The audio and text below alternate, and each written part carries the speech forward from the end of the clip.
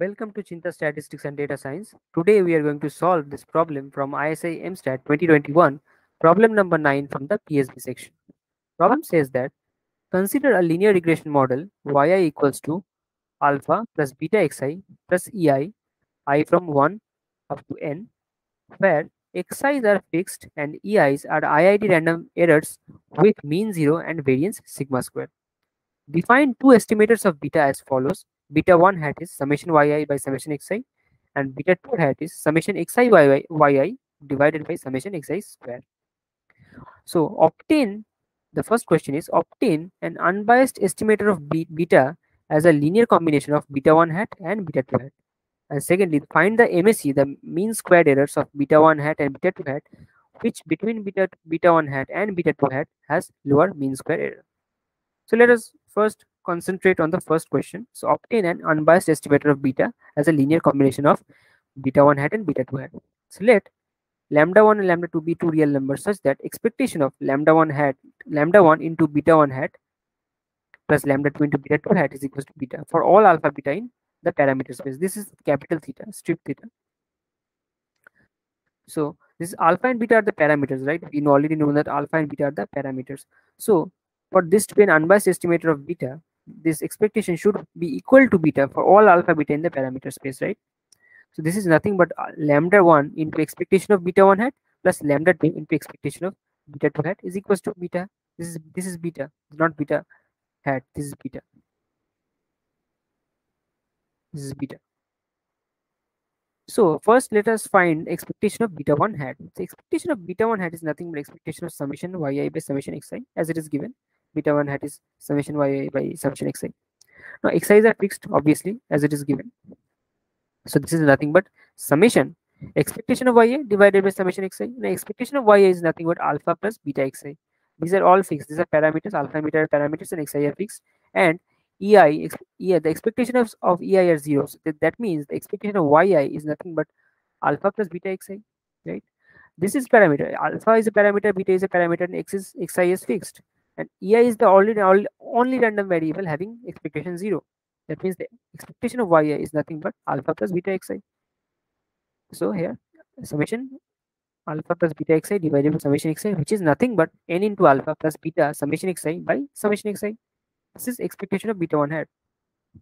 Again, expectation of beta 2 hat, just similarly, expectation of beta 2 hat is summation xi yi divided by summation xi square. This is again constant. This one is constant. So this is summation xi into expectation of yi divided by summation xi square. So that is again summation xi into alpha plus beta xi divided by summation xi square. Ultimately, it is alpha into summation xi plus beta into summation xi square divided by summation xi square. This is the expectation of beta 2 hat, right? So that means expectation of lambda 1 into beta 1 hat plus lambda 2 into beta 2 hat is equals to beta for all alpha beta in the parameter space. This means this entire expression, this entire LHS is equals to beta, right? So that means just writing this in terms of alpha and beta, just taking the coefficients of alpha one side and beta one side. This is this lambda 1 into n divided by summation xi, this one, plus lambda 2 into summation xi by summation xi square whole multiplied by alpha, plus lambda 1 into lambda 2 into beta is equals to beta. This is true. This has to be true for all alpha beta, so that otherwise it wouldn't be an unbiased estimator. So since it is true for all alpha beta, that means it must be, this holds for all alpha beta in the parameter space. Therefore this part has to be 0, since here there is no alpha, so it has to be 0, and this part has to be 1. This part has to be 0 and this part has to be 1, right? So solving these two equations for lambda 1 and lambda 2, very easily solvable. We get ultimately lambda 1 equals to summation xi whole square divided by summation xi whole square minus n into summation xi square, right? And lambda 2 is nothing but 1 minus lambda 1. Therefore lambda 1 beta 1 hat plus lambda 2 beta 2 hat is an unbiased estimator of beta, where lambda 1 is this and lambda 2 is this. So basically we have found out a linear combination of beta 1 hat and beta 2 hat such that the entire linear combination is unbiased estimator of beta, right? Now we have done the first part. This part is done. This part is done. Now for the second part, the MSE of beta 1 hat and beta 2 hat. So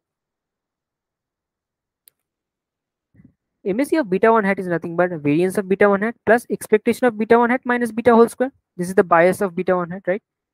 So the variance of beta 1 hat is actually what?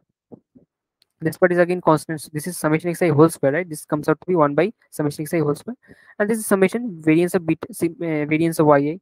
Now, if you go back to the question, this is constant again. This part is constant, and ei has a variance of sigma square. That means variance of yi. This variance of yi is nothing but the variance of ei, and variance of ei is sigma square. Therefore, variance of yi is also sigma square.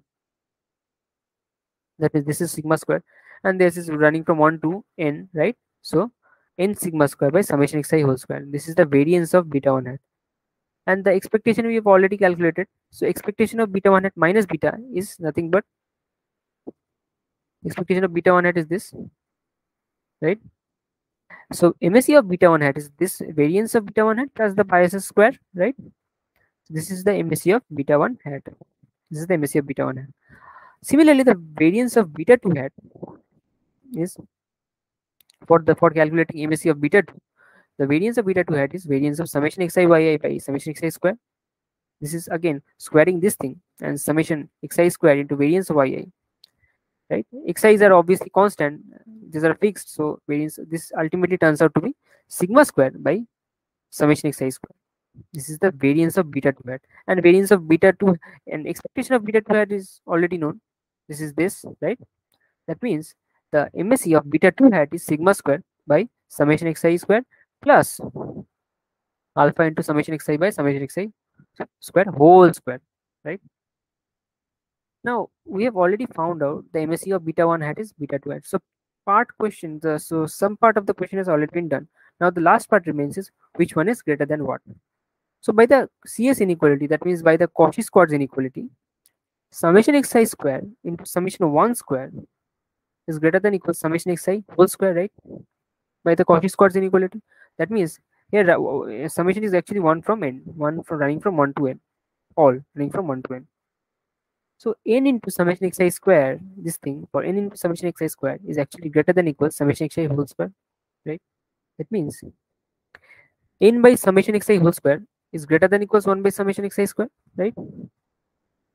That means multiplying both sides by sigma square, n into sigma square by summation xi whole square is greater than equal sigma square by summation xi square. Right? This is suppose this is part, this is 1, this is inequality 1, right? So as you can see, this is inequality 1, right? This is clearly followable from the Cauchy-Squartz inequality. Now for the second part, again, this n into from this Cauchy-Squartz inequality, n into summation xi square is greater than equal summation xi whole square. That means squaring this, n square into summation xi square whole square is greater than equals summation xi whole to the 4.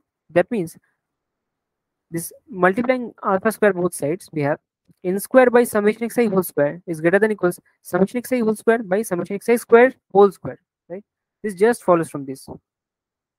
All I have did was this taking this term to the right, to the denominator of the right, and this part, this the half, the only the summation xi square. This is summation xi square into summation xi square, right? So taking one of them here, this thing here, and the remaining part here, right? If you multiply this one and this one, this goes back to the same thing. It becomes the same thing, right? It becomes over to the 4. So this is inequality 2. This is easily follow again from the Cauchy-Squartz inequality. We haven't used anything else. So from these two inequalities, if we add these two inequalities, we get MSE of beta 1 hat is greater than equals MSE of beta 2 hat. Why? Because see, MSE of beta 1 hat, we have already known this. This is the MSE of beta 1 hat, this thing. And this is the MSE of beta 2 hat. So adding these two inequalities, this inequality 1 and this inequality 2, we can see that beta 1 hat has a greater MSE. So beta 2 hat has the lesser MSE among the between the two of them. So there you have it, the solution to this problem. It was very easy. Actually, it was really easy. All you needed to do was calculating the expectations and variance. That's it. It is very easy. So it's quite easy. So there you have the solution to this problem. See you till next time. Bye.